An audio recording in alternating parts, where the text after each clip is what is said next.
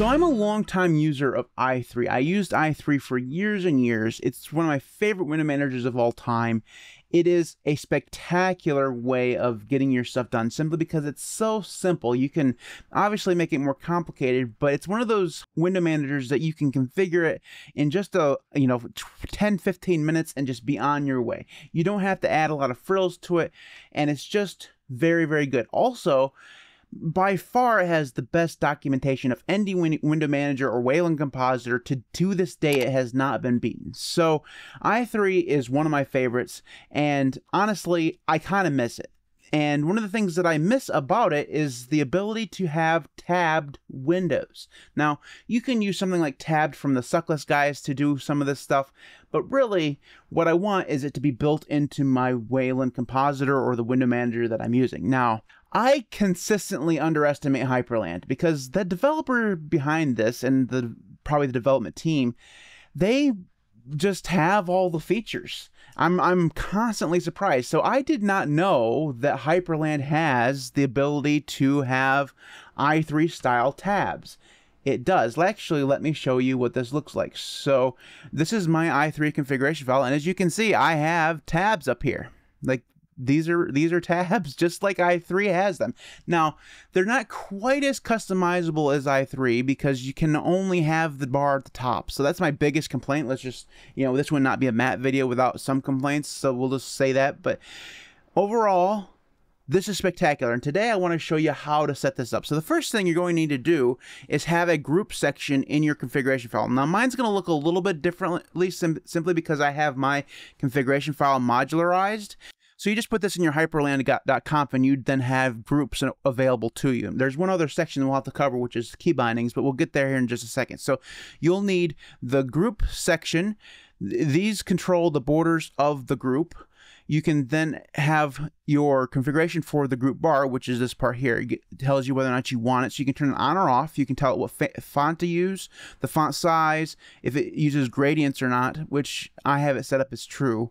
And it gives you the opportunity to set the height, and then it lets you set the colors for that. Now, I have this stuff set up with my Pywall colors, which doesn't always work out. You guys can actually see there's not a lot of contrast with this particular wallpaper that I'm using, but that is just the luck of the draw sometimes with Pywall. But overall, this is how you'd set up groups. You put this in your configuration file. I'll put a link to this or the text to this in the description below, so you can actually put this right in your configuration file if you want.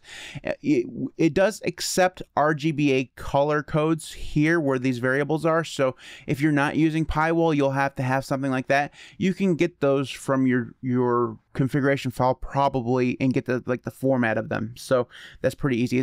It's something like RGBA parentheses and then the code of the hex that you want to use. It also includes transparency, so if you wanted these to be transparent, you could do that as well. So that's the first part of it. The other part we need is the bindings for actually doing this stuff, and that's what these things here are. So for example, I have a toggle group page. So let me actually go to a new workspace here and open up a terminal. And let's say I wanted to create groups. I'd do super U, and that would bring that bar up there at the top. And then any windows I add to this, so let's say I add a browser, it would add that to a tab of this particular group. If I wanted to add another terminal, or if I wanted to say add GIMP, I could add GIMP here right to this as a tab inside of this group. Now, there are other things that I could do. So let's say that I don't want to add the next window that I open to this particular group. How would I do that? Well, I have a key binding that locks the group. So basically what this does is it prevents any new windows from being added. So in my key binding for that is super I. You'll notice that the colors of the group bar change. So if I open up a terminal now, it'll actually appear outside of the group. Now, I also have a key binding to add to a group, but I have to go back over here and hit super I again to unlock it. And then I could obviously use key bindings to move back and forth between windows, but mouse habits. I do super Alt and then H. That will actually add this window to this particular group. Now, you can see all these key bindings right here. These are the dispatchers that you'll need. You'll need togglegroup, changegroupactive, back and forth. So right now I have these set as 2 of the Vim keys and the Alt key. That way I can go back and forth between my tabs with Alt and H and Alt and L. So back and forth I go. So there's that. I can also lock the active group, like I said, with Super I.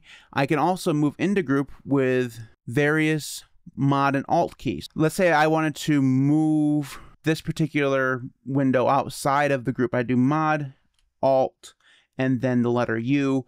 That would move that outside of the group. If I wanted to move it back into that group, I'd do Mod, Alt, H. But I'd have to make sure that this was unlocked, so I have to go back here and hit Super I, and then Mod, Shift, Mod, Alt, and H would do it back in there, and I'm going to lock that again. So it's a little bit more complicated than the tab groups in i3, simply because in i3, tabs are a default function. They're in the configuration file right from the get-go.